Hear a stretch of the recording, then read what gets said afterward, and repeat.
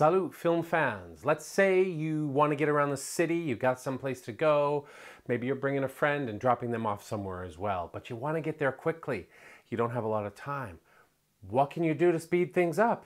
Maybe you can just cut out little portions of time. Obviously, in the real world, you can't do that, but in film, you can.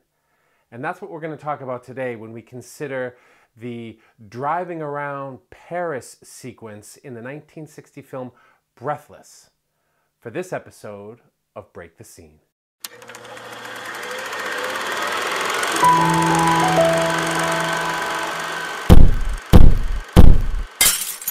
Hey film fans, just a reminder that I'm now on Patreon, and if you want to support the channel a little bit further, head on over there and throw me a couple of ducats.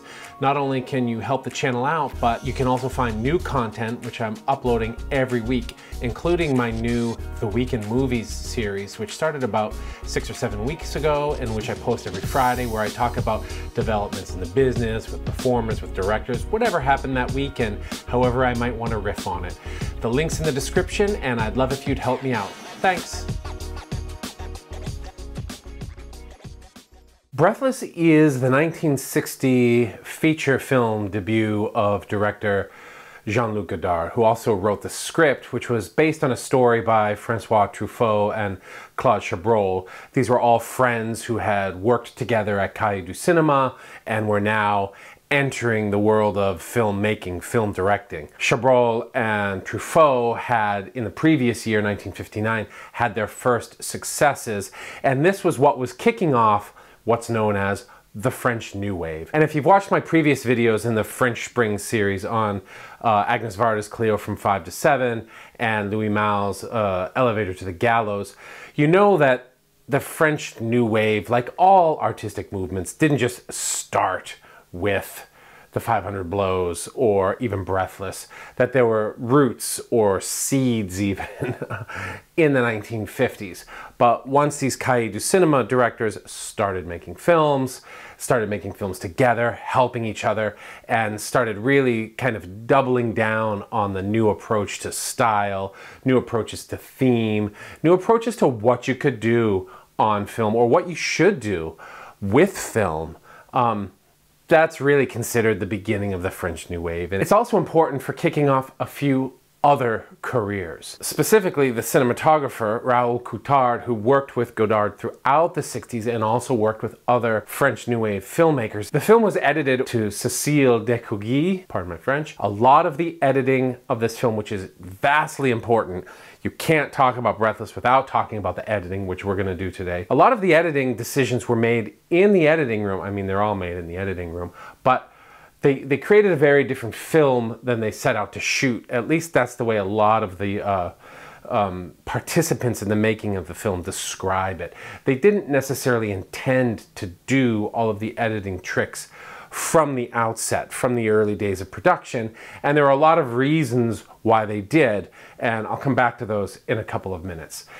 And of course, the film kicked off the career of one of the great French film actors, Jean-Paul Belmondo, and it's one of the sort of preeminent roles of Jean Seberg, the American-French star who had worked in film before this, but this was her kind of explosion on to the world scene. And she would continue to make films in France and in America throughout the 60s and into the 70s until her early death. And Breathless, as written and directed by Godard with influence from Truffaut and Chabrol, is a foundational text. And it's a foundational text not just of the French New Wave, but of all the new waves, of the second half of the 20th century when it came to, or when it comes to, young, fresh, new, exciting, pushing the envelope of what film can do. And it's a film that has influenced nearly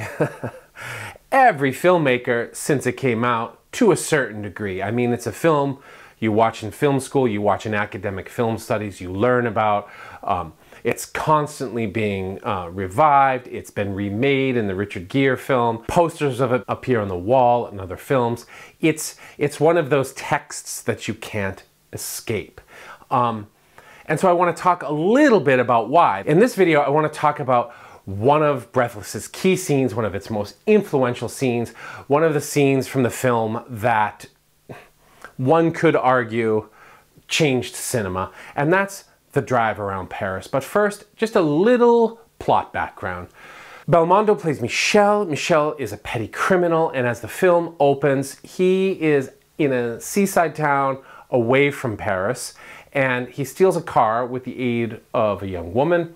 He leaves her there and drives to Paris, and he's talking to himself. And some of the groundbreaking stylistic decisions of the film are made already on this drive, including the use of jump cuts and also breaking of the fourth wall when he talks about the beauty of France and what a great country it is. Si vous n'aimez pas la mer, si vous n'aimez pas la montagne, si vous n'aimez pas la ville, allez vous faire foutre. Oh oh! On this drive, he's speeding, he's talking about speeding, he's talking about how cars are made to go fast, and he attracts the attention of two motorcycle police. One of them finds him, and Michel shoots him.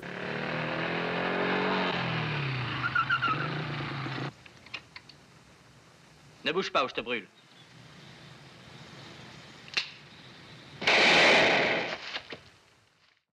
And now he's on the run. And he gets to Paris and he looks up Seberg's Patricia, and they are already in love. In fact, he's been talking about her on the road to Paris, and they have this kind of relationship that's very cool and seems to be sort of convenient, but also very loving, which you can tell from this great long set piece in a hotel in the middle of the film. And he wants to get her, get some money that he has, and take off and not get caught by the police. She's trying to sort of build a career in journalism. She sells newspapers, and at one point, which we're about to discuss, she goes to meet a journalist friend of hers for a press conference.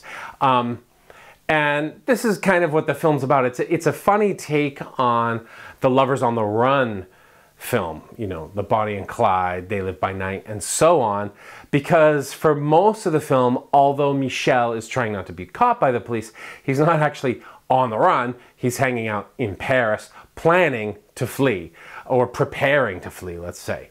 And in the middle of this, they're walking down the streets of Paris, and Patricia tells Michel, I have to go meet a friend. And he says, come with me, my car's right over there. And we get this scene. Pourquoi es-tu cruel? Où est-ce qu'il y a des taxis? Bon, très bien, ma voiture est à l'opéra. Tu veux que je te dépose? Ok. Et ta Ford, tu ne l'as plus? Elle est au garage. Allez, quoi, je reste avec toi. De toute façon, j'ai mal à la tête. On ne sera pas ensemble, mais je voudrais rester à côté de toi. Non, ce n'est pas ça, Michel.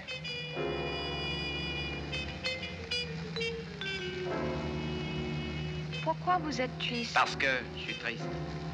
C'est idiot. Pourquoi tu es triste? C'est mieux quand je dis vous ou tu. Pareil, tu peux pas me passer de toi. Tu peux très bien. Oui, mais je veux pas. Regarde une Talbot, elle est belle, 2,5 litres. Tu es un garçon. Quoi? Je ne sais pas. Patricia, regarde-moi. C'est interdit d'aller voir ce type.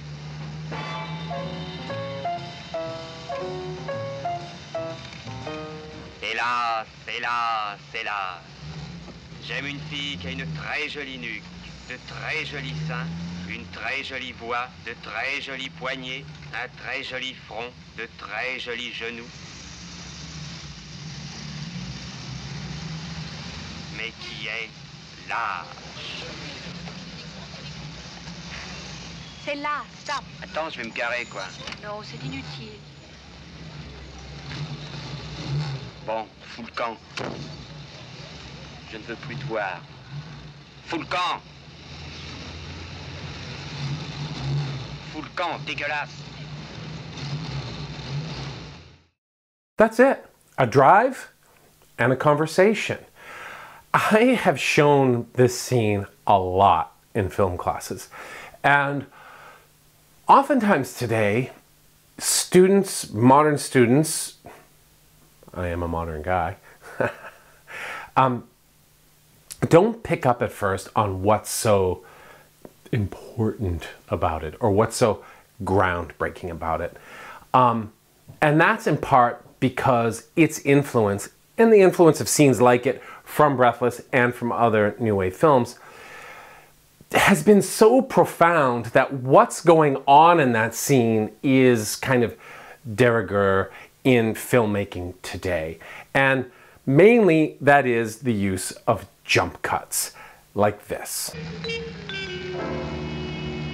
Pourquoi vous êtes triste? Parce que je suis triste. And this. J'aime une fille qui a une très jolie nuque, de très jolis seins, une très jolie voix, de très jolis poignets, un très joli front, de très jolis genoux. So, first I just want to talk briefly about the jump cut. What it is, what it isn't, and then get back into why it's so groundbreaking in the scene stylistically, but also, for those of you who watch my channel, you know I will love how those stylistic decisions mirror or develop or interrogate the film's narrative, character, and themes. So let's talk a little bit about the jump cut. A jump cut is, first of all, an edit. Now, we use cut to talk about editing a lot in film, and it can be a little bit confusing. First of all, let's just remember that the word cut or the term cut comes from the actual cutting of film. Film was once, and still is for some filmmakers, a material that had to be handled, and when films are shot, you've got about 10 minutes of film in a canister, traditionally. This has changed somewhat. So you can do one take, another take, another take, another take until your film runs out, and then you load another reel into the camera and continue to shoot. Then when you go to edit it, you have to cut the film. You might have 3 takes of the same scene, and you might decide, I like all of take 1. Then you're gonna cut out take 2 and take 3, discard them, preserve them for archivists, please, or not, I don't know. And there, take 1 is a single take, or sometimes it would be called a single cut. Or you might decide, I like the first part of take 1, but I like the second part of take 2. And the typical approach to this would be to find a natural break in the scene. For example, when a character stops talking for a second and looks at the ceiling, and then they look back at the person they're talking to, that pause might be a great place to put a cut, and then it can come across as seamless. So it might still look like one take. Or, I mean, there are lots of ways to do this, and we don't need to go into the fundamentals of editing, but splicing together part of take 1 and part of take 2, you have a cut in the middle. Of course, when that scene ends and we want to go to the next scene, we also need a cut, right? So there are many different types of cuts in filmmaking. Part of the problem with jump cuts, and the reason why I'm being a little bit pedantic about this, is that the way we use the term cut generally and the way we use the term jump cut are often a little bit confusing. So let's first just talk about what a jump cut isn't. A jump cut isn't a smash cut, or what's often called a smash cut today. What do I mean by a smash cut? A smash cut is a very particular type of match cut wherein an action is taking place and the audience sees this action happening, and then there's a match cut to a different time and a different place where a similar action is happening. One of the most effective ways we see this used is in sort of horror, thriller, action movies where someone has a weapon, let's say a hammer or a knife or a board or a baseball bat, and there's a victim, and we see the knife coming down or we see the hammer coming down, and then there's a cut to a knife stabbing a watermelon, or to a hammer hitting a nail, something like that. This creates a jump in the audience because it perverts our expectations. We were preparing for that hammer to hit that skull, which we don't really want to see. Maybe if we're special effects people, we're wondering how they're going to do it. But if you're immersed in the film, you're like, ah! And then all of a sudden there's a watermelon there. It's not what our brains expect. It makes us jump. That's not technically a jump cut, although people will use jump cut to describe that kind of cut. That's a match cut, and you'll often hear that particular type of match cut described as a smash cut. There are lots of match cuts. Match cuts are used all the time. The most common one is a match on action, which is when, for example, I walk this way into a doorway, and then there's a cut as I walk through the doorway into a new room. Now, those two rooms might be in different studios, in different houses on location. They might actually be right next to each other. There's no way to know when you're watching the film, but the editing of that match on action makes it appear as if I'm walking naturally from one room into the next room. That's called a match on action. Movies use them all the time. Sometimes you also get a graphic match. And this is a little bit different, and this is the one that's often confused as a kind of a jump cut. And that's when we're looking at a image on screen, the graphic, and then we cut to another similar looking image. And these can be used for humor. So you have, for example, films have two people and they're about to have sex, and the man's getting on top of the woman in this case, and then the man starts to fall down, and then a train goes through a tunnel. That's a graphic match, right? I don't know how graphic, but that's a graphic match. And graphic matches can be used for all kinds of things. One of the most famous one comes from Lawrence of Arabia, when he lights the match. It's a match cut with a pun. He lights the match, and then it turns into the sun. Graphic match. And then, perhaps the most famous graphic match of all time is the bone into the space station in 2001: A Space Odyssey.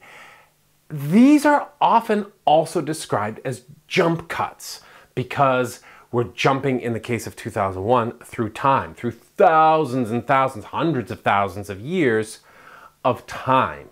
And so it feels like there's a jump. But that is not technically a jump cut. What is a jump cut? Well, when we get into defining what a jump cut is, there can be more confusion here because there are actually a few different types of jump cuts.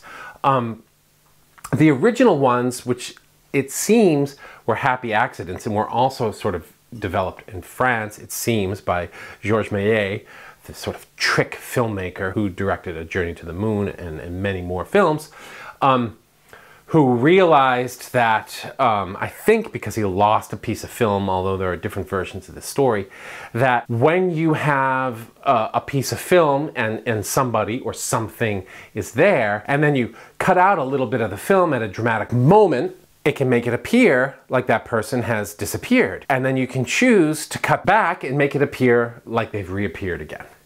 Or if I had an assistant, I don't make all these videos myself, I could have done the same thing and had myself disappear and have someone else in my place, or have a guitar in my place, or have a gorilla in my place, or whatever.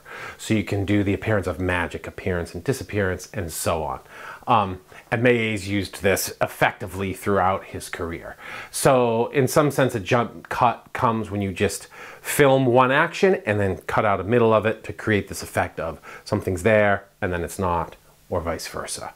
Extending that, you can also do jump cuts where you keep the person or the object in the frame, but you cut out moments of the action so that when a person is talking, when a person is walking, when a person is taking part in any action, you can cut out middle parts of film, or in this case the digital, and you can have the effect of the person having moved significantly, noticeably, but with the action of movement removed, so that when it appears on film, there is a jump, right? The removal of a piece of film in the middle of a sequence that would otherwise be used in its entirety.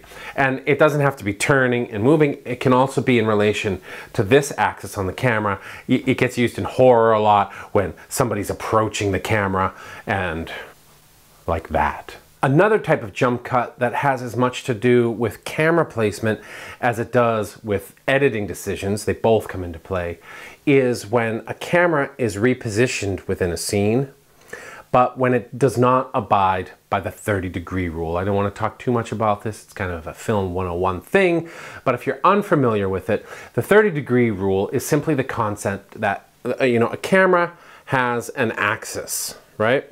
So if a camera's in a position, I can be pointing it over there, and then I can pan it on its tripod or whatever device it's on, my shoulder, a crane, kind of a dolly, whatever it is, and I can pan it this way, and I can pan it this way. And I can do that in one take, or I can cut. So I can have it over here. I could film this whole action, but cut out this middle part, or I could film here and film over here. The 30-degree rule says that for continuity editing purposes, those cuts should take place when the camera's angle is greater than 30 degrees, right? So it's about 30 degrees right there. So if you want to cut in this room, you shouldn't cut between this and between this. You should cut outside that. So from over here to over here. The reason for this is that if you cut within 30 degrees, the change in angle is noticeable, but the change in geography is not noticeable. It's not noticeable enough. So you get a jump effect, right? So if I'm pointing a camera there and I have a person, even if they're not moving, if they're just sitting and talking, and then I move the camera there and I film the same scene, it's gonna look like the person has moved within the frame. This creates a disorientating effect. The jump cuts in the scene from Breathless are not very dramatic. And that's one of the reasons that many of my students today don't notice them at first. And many viewers don't notice them today. Because we seem to have a moment of continuity. And if you're just focusing on Jean Seberg sitting there in the car looking glorious, or if you're just focusing on Belmondo's dialogue, which is at once playful and then a little bit nasty and then kind of fully nasty at the end, and you're just kind of listening to him and watching her, you might not notice that the background keeps changing or keeps jumping. And it's that feeling of jumping within space that is why it's called a jump cut. It's not the jumping from one space to another, like in the match cuts or graphical matches that I talked about earlier. It's the jumping within the same space, within the same time, within linearity. It creates an impossibility, and it's jarring. And in 1960, it was particularly jarring because for the previous 60, 70 years, filmmakers, for the most part, and I'm vastly generalizing right now, but filmmakers in Hollywood, outside of Hollywood, in Europe, elsewhere, have been working on various approaches to continuity editing and continuity style. There was no board, there was no sort of international body of immersive cinema. Maybe there was. There used to be international bodies of everything, but I don't think so. It was the filmmakers themselves at first experimenting, figuring out what worked. I want to cut from here to here, but when I do it in this amount of space, it doesn't look right. But when I do it in this amount of space, it looks right. And boy, it seems to be about 30 degrees. So let's just call it the 30-degree rule. Probably if you measure it exactly and go 31 degrees, you're going to have the same effect. And over time, this approach to filmmaking, at least in narrative storytelling filmmaking, traditional filmmaking, not the avant-garde and so on, they began to cement themselves. And in America, they cemented themselves so much, and I think in much of Europe as well, the tradition of quality in France, that producers and studios began to expect them. And there are all kinds of elements of continuity. There are all types of elements of filmmaking that are meant to be invisible. So we talk about invisible edits, but we also talk about invisible production design. You're not supposed to notice the mise-en-scène. We also talk about the invisible camera. You're not really supposed to notice the presence of a camera. So when we watch something like Cool Hand Luke or Easy Rider, when there's a lens flare in the 60s, this would have been very dramatic because the lens flare is announcing the presence of a lens. The camera is no longer invisible. We're not supposed to notice the presence of the actors, the performer themselves, which is why when Belmondo breaks the fourth wall in this, it's quite dramatic. And I think breaking the fourth wall these days is still somewhat dramatic. We don't expect it all that much, although we're more used to it today than we would have been in 1960. So while these rules about invisibility and continuity were not sort of written down in a handbook anywhere, they were the expectations. And when those rules were broken, for the most part, I'm sure some of you are like, what about this and what about that?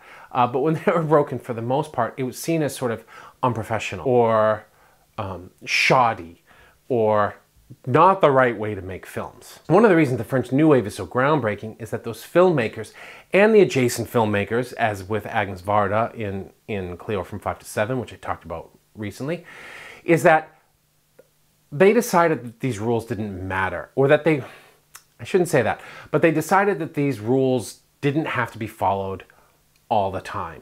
And they seem not to have done this out of some sort of manifesto or, you know, out of some sense that we're going to go out and smash the rules and break the rules.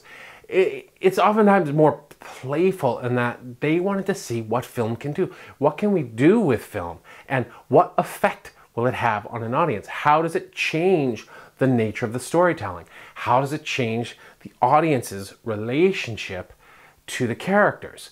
And why can't I do this? Why can't we see Cleo walk down the same step 3 or 4 times?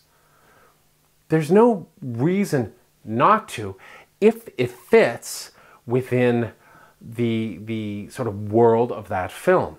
And in Breathless, Godard establishes quite early that this is going to be a film that, for 1960, is pushing the envelope stylistically. So let's go back and talk just a little bit now, finally, about the jump cuts in this car ride around Paris. First of all, as I said, these jump cuts are just playful. And Godard is doing them because he can. And as many people who worked on the film have said, it was not initially planned to be that way. So they filmed driving around Paris, and they filmed, as far as I know, correct me if I'm wrong in the comments, they filmed the dialogue in more than one place so that they could choose which scene worked best with the dialogue. And it was in the editing when they started to get into the rhythm and flow, and various people have claimed that it was their idea to do the jump cuts, that they came to the decision that they could cut different pieces of that film together, but have one continuous piece of dialogue over it. And that, once you notice it, is what starts to bring in a sense of irreality to the scene. So we have that first, that what we're witnessing is impossible, right? Now, early on in the sequence, it's almost possible because the cuts at first are made in between moments of dialogue. So Seberg, Patricia will ask Michel Belmondo a question, and then there'll be a cut, and then he'll answer it, then there'll be a cut. And then when he starts to go on his sort of poetic waxing about this beautiful woman that he's in love with and how beautiful she is, but how cruel, the cuts come as he finishes a sentence. But as a sequence progresses, the cuts start to get closer and closer and then intrude upon his dialogue so that they're actually happening mid-word. And that's where it becomes fully impossible. So that's the first thing to notice about this scene, and to notice why it was in 1960 so like refreshing or exciting, because Godard is saying in this film all of a sudden, I don't have to obey the laws of realism. I don't have to obey the laws of physics. I can do what I want this film. I can return to a Méliès style of, you know, special effects within this film that's otherwise grounded in a sort of cinema verite realism. I don't have to keep up with that realism throughout the film. I can mix them, I can match them, I can do what I want. Another thing to keep in mind is the film's themes and the way that jump cuts subtly reinforce the film's themes. And a lot has been written about Breathless. I'll post a few things below, but I mean, this is one of the, whether you like the film or not, this is one of the greats of film history. So pages and pages have been written, and ink and more ink has been spilled about it. So anything I say, probably somebody out there has disagreed with, but it's a very cynical film in a lot of ways, in that it's about cynical people. So it's a film about cynicism, but also its approach to them in the way it kind of doesn't judge them, or even really maybe doesn't care too much about them, is also very cynical. Or at least it can be read as very cynical. Michel is a petty criminal. We know that from the beginning. In the very first scene, he steals a car. But he's also a murderer. Like, he murders that police officer in cold blood. So he's not a good guy. He models himself famously on Humphrey Bogart, and there are references to Bogart throughout the film. But Bogart, in part because most of his great roles take place during the classical Hollywood era, when you couldn't really lionize the villain, Bogart, as cynical as his characters were, as kind of as willing as they might have been to get the job done, Bogart's characters always had a code. It's the thing about the sort of the film noir detective, which he often played. They always had a semblance of ethics that they would cling to. Maybe not in Treasure of the Sierra Madre, but he pays for it in that film. Belmondo does pay for it. Michel pays for it here. But when he does, it's almost like an afterthought, because Belmondo's presence in this film is just so beautiful and magnanimous that you can't help but kind of fall for him. So this is another way that the film's very influential, is that we have like the birth of the modern anti-hero in a lot of ways here.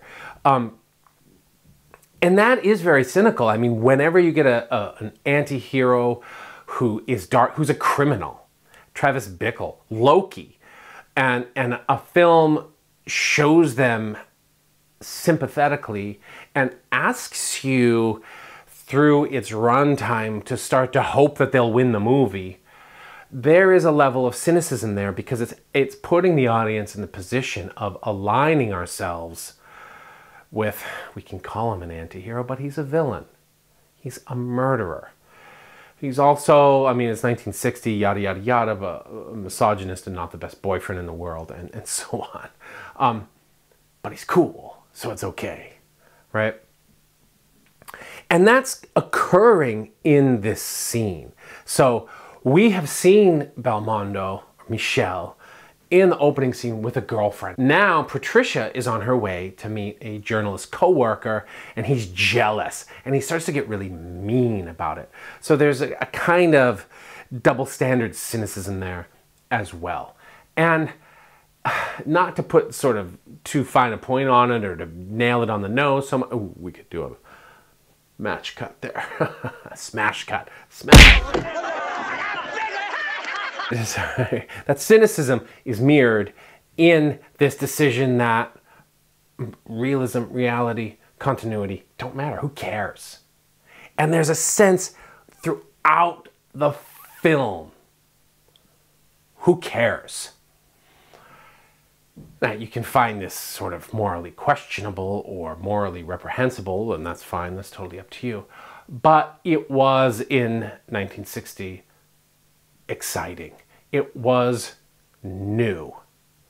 And if you've watched my series or any of my series on the rise and fall of New Hollywood, it's worth remembering that in 1960, many, not all, but many of the filmmakers who would, you know, craft what we call the New Hollywood from 1967 to the end of the 70s were young and impressionable film students. They were going to some of the first film schools, film programs, and they were watching French New Wave films and going, you can do that? And you see it throughout the filmography of the New Hollywood filmmakers, starting with kind of the foundational text, Bonnie and Clyde. Arthur Penn, very influenced. In fact, Godard, as a lot of you probably know, was signed on to direct Bonnie and Clyde, but he had too many differences in his approach with the writers and producers, so ended up leaving the project. But he was attached to Bonnie and Clyde for a while. But Penn pays homage to, and D.D. Allen, editor D.D. Allen, to the French New Wave. So that influence was starting to be felt in America just a few years later in the films that would really change Hollywood for more than a decade. There's a lot to this sequence that's been very influential. I think that his discussion about the beautiful parts of her body probably also influenced the very kind of jump-cutty Ice Cube sequence in Do the Right Thing.